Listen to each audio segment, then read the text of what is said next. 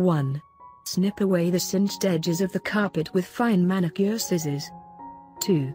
Use tweezers to pull out the burned fibers, and discard the along with the singed clippings.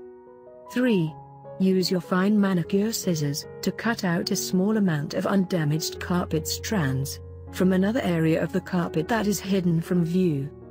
4. Place the clean fibers in a small dish. You will need enough new fibers to fill the burn hole. 5.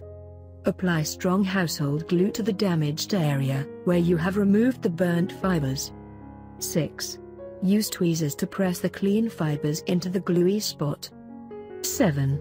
Cover the repaired area with a heavy object, such as a thick book, for several days. 8. Comb the repaired area with a wide-toothed comb, or plump up the new fibers with your fingers, so that it blends in with the rest of the carpet.